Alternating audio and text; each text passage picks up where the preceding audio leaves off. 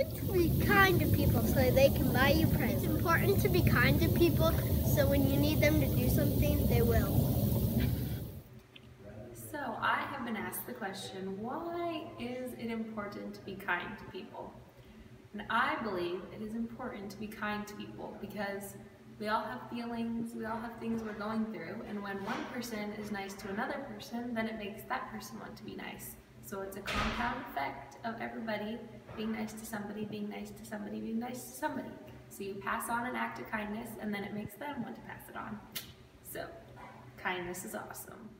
All right, so being kind to other people, you definitely want to live by the golden rule, which is treat other people how you want to be treated. So if you're not being kind to other people, you shouldn't expect people to be kind to you. So do the right thing, be kind. Important to be kind to people so that when you get old, like us, and pretty soon we'll be in a wheelchair, that they don't push you down the stairs or into the pool.